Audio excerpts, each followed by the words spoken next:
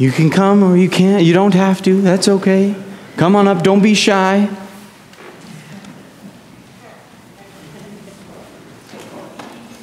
Good morning.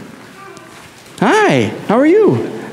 My name's Kara. Hi, Kara. My name's Luke. Oh, what do you have there? Wow, lots of fun this morning. So, This is a Pokemon. oh, wow. This is a kitty. That is amazing. I love kitties and Pokemon. This morning, what were we carrying? Do you know what those branches are called? Well, I don't know what they're called, but palm branches. Palm branches. That's right. And in today's gospel, we use the palm. You know about those palm branches, yeah. So in today's gospel, we use the palm branches. And what they did, back when Jesus was entering Jerusalem, they would throw those palm branches into the aisle. And do you know what else? They would take off their coats and other shirts, and they would throw those in the aisle too. Can you imagine why they would do that? No. They would do it so that when when Jesus, the Messiah, came into town, the dust would stay on the floor. It would keep from the dust rising up from the hoofbeats of the colt or the donkey. And we might get to see a donkey this morning later. I don't know about that. And so, can you think of a time when you have to get ready for someone coming to your place? Do you have to get ready for, I don't know, company ever? Have you ever had anybody come visit you at your house? Yes. And what kind of stuff do you have to do to get ready? Clean. You have to clean, yeah. What else do you have to do? Yeah. Maybe you do cook food sometimes. Yeah, I help. And you help? Yeah, we try to help them. Oh, you try to help? That's amazing. I cooked pigs and Cooked pigs in the blanket. Well, you guys know all about getting ready for the Messiah. So this morning, when we heard the gospel, the disciples and the people of Israel were getting ready for Jesus to come. So thank you and good morning. You can go back to your seats now.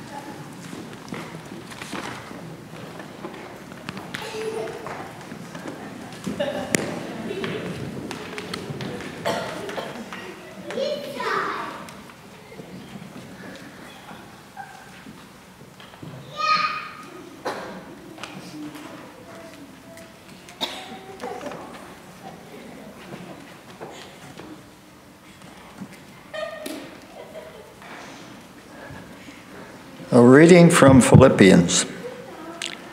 Let the same mind be in you that was in Christ Jesus, who though he was in the form of God, did not regard equality with God as something to be exploited, but emptied himself, taking the form of a slave, being born in human likeness, and being found in human form, he humbled himself, and became obedient to the point of death, even death on the cross.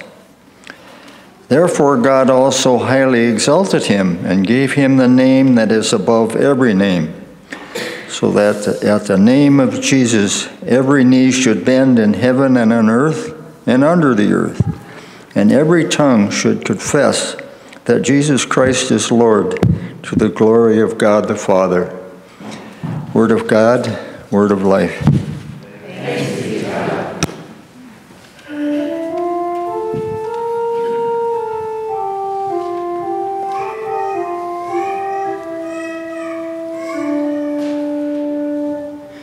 Into your hands, O Lord, I commend my spirit. Into your hands, O Lord, I commend my spirit. Have mercy on me, O Lord, for I am in trouble. My eye is consumed with sorrow, and also my throat and my belly.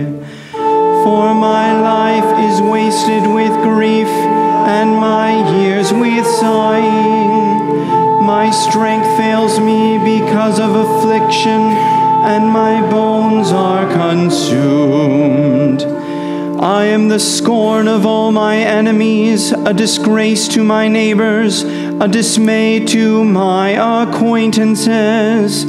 When they see me in the street, they avoid me. Like the dead, I am forgotten, out of mind. I am as useless as a broken pot. Into your hands, O Lord, I commend my spirit.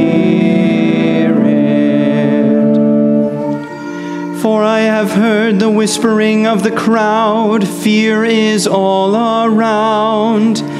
They put their heads together against me, they plot to take my life. But as for me, I have trusted in you, O Lord. I have said, you are my God. My times are in your hand. Rescue me from the hand of my enemies and from those who persecute me. Let your face shine upon your servant. Save me in your steadfast love. Into your hands, O Lord, I commend my spirit.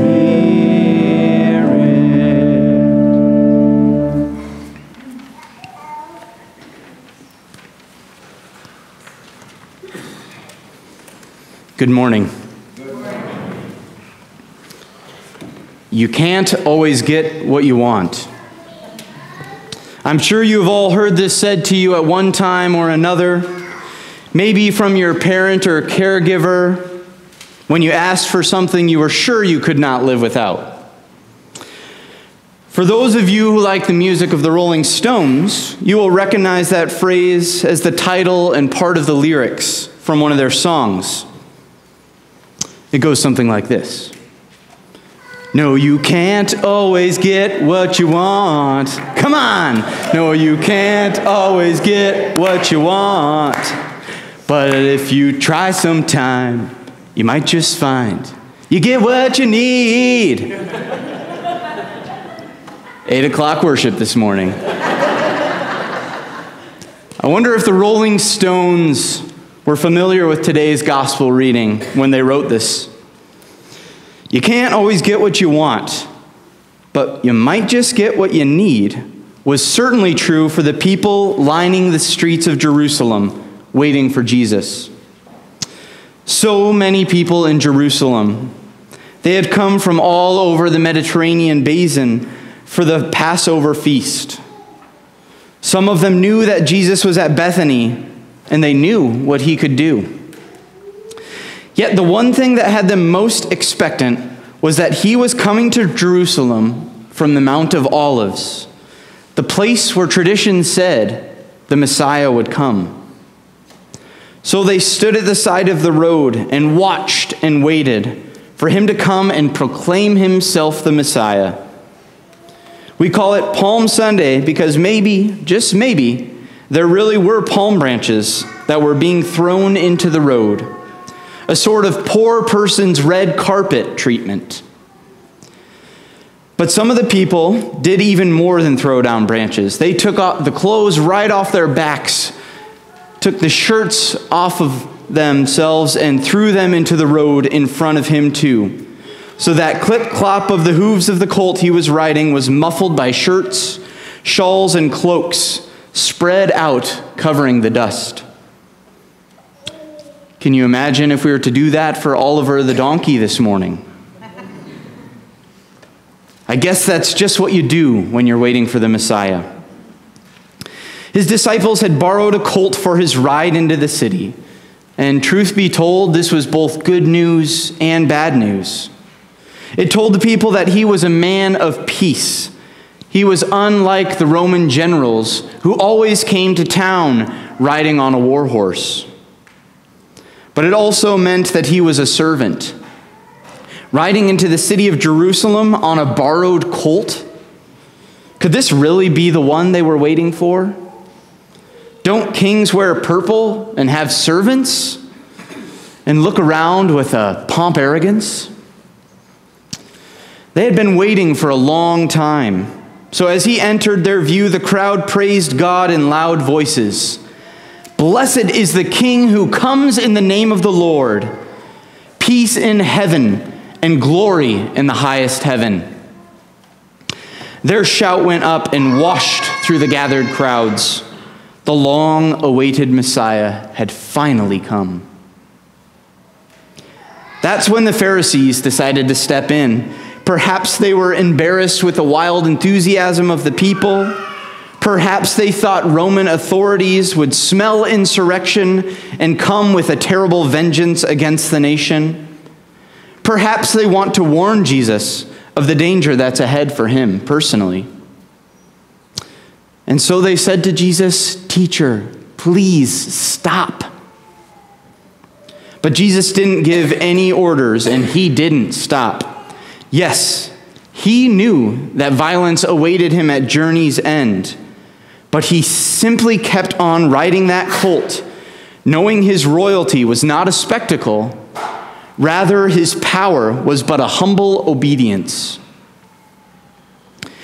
In obedience, he had traveled along the way, eating and drinking with sinners and remaining faithful to God's desire to gather the rejected and the lost. Then he entered the city to make peace with his offering of his own life. Professor Tom Long says that one year on the day after Christmas, his family moved from one state to another. In order to set up housekeeping as swiftly as possible, they had carefully marked the boxes containing the more urgently needed belongings with such labels as towels, kitchen utensils, and, as I can attest, coffee maker. These ones were opened right away, but it was many weeks before the last few boxes were opened. And having just finally moved into my own house yesterday, I can attest we labeled each box with a number. And when you get to, 280, 370, 2,964, you're not going to get to all of them right away. So, boxes labeled stuff from the closet, miscellaneous, giant question mark. Those didn't get opened until later. And finally, Professor Tom Long had opened one of these boxes and tumbled out a surprise. A stack of Christmas cards received just before they had moved. So there they were, in the middle of Lent, confronted by the familiar words from Luke. Glory to God in the highest, peace on earth, goodwill to all people. It must have been a bit like that for Jesus.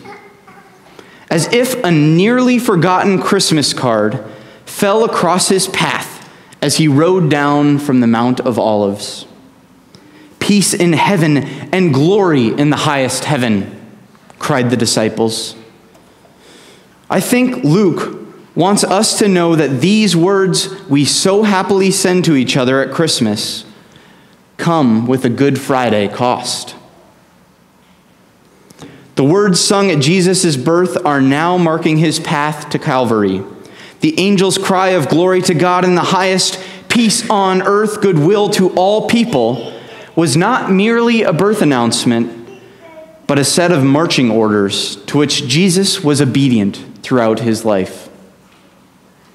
I wonder if any of the people who were part of the great and suspenseful drama of Jesus' entry into Jerusalem knew where those words had been said before, or that all the small and tattered strands of a story were being gathered together and woven into a great story of our redemption, or that the king they were waiting for was unlike any king they had ever known before. No, you can't always get what you want, but you might just find you get what you need. Like the people lining the road into Jerusalem, we too have been given what we need.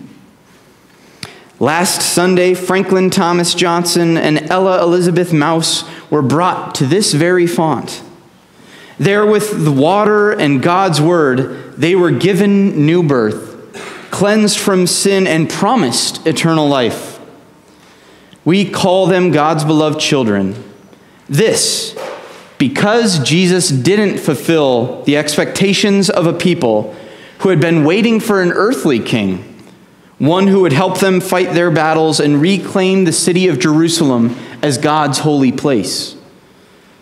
Instead, with the crucifixion, with the dying and the rising, every single person from every time and place can be washed in that life-giving water and receive new and eternal life.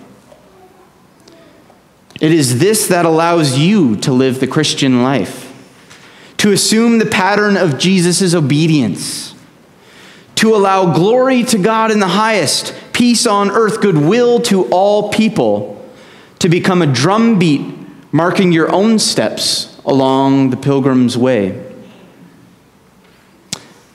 May this be so for each of you. Amen.